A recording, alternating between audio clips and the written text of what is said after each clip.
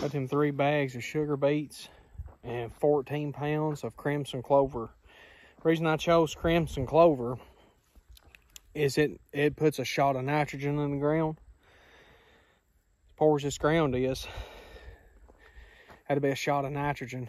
It's a good looking, you'll like this. Look at that. We're back here at the back. See, right here's the wood line. The lane cutting up through there. We're fixing to start sowing this stuff down, man. I bet I had to go over this. I bet I had to go over it at least 35, 40 times.